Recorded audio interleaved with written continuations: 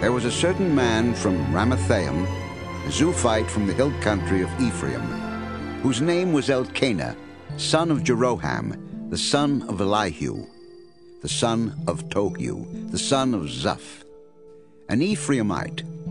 He had 2 wives. One was called Hannah, and the other Peninnah. Peninnah had children, but Hannah had none.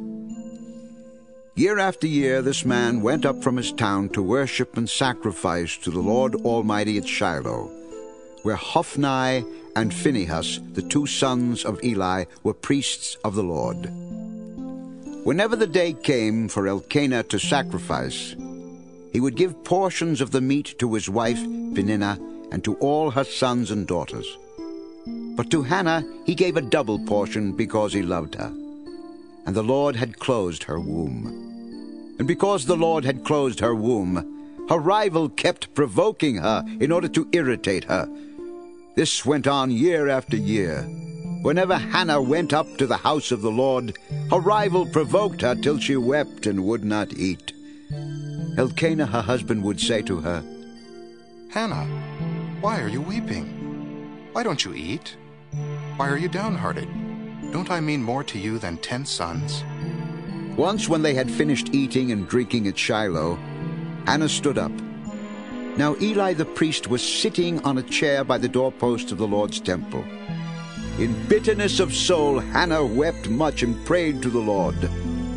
And she made a vow, saying, O Lord Almighty, if you will only look upon your servant's misery and remember me, and not forget your servant, but give her a son, then I will give him to the Lord for all the days of his life, and no razor will ever be used on his head."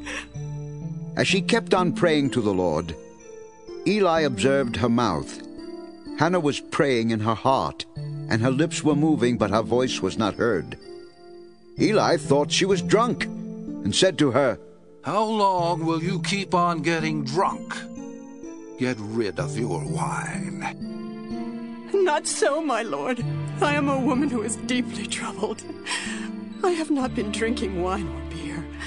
I was pouring out my soul to the Lord. Do not take your servant for a wicked woman. I have been praying here out of my great anguish and grief." Go in peace, and may the God of Israel grant you what you have asked of him. May your servant find favor in your eyes. Then she went her way and ate something, and her face was no longer downcast. Early the next morning they arose and worshipped before the Lord, and then went back to their home at Ramah. Elkanah lay with Hannah his wife, and the Lord remembered her. So in the course of time Hannah conceived and gave birth to a son. She named him Samuel, saying, "Because I asked the Lord for him."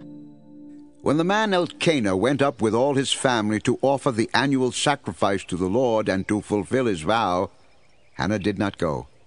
She said to her husband, "After the boy is weaned, I will take him and present him before the Lord, and he will live there always."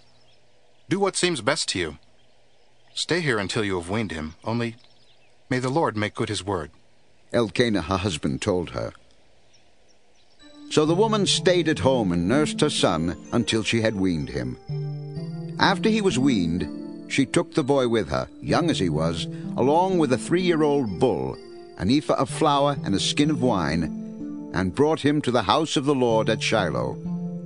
When they had slaughtered the bull, they brought the boy to Eli, and she said to him, "As surely as you live, my Lord, I am the woman who stood here beside you praying to the Lord. I prayed for this child, and the Lord has granted me what I asked of him. So now I give him to the Lord. For his whole life he will be given over to the Lord." And he worshipped the Lord there.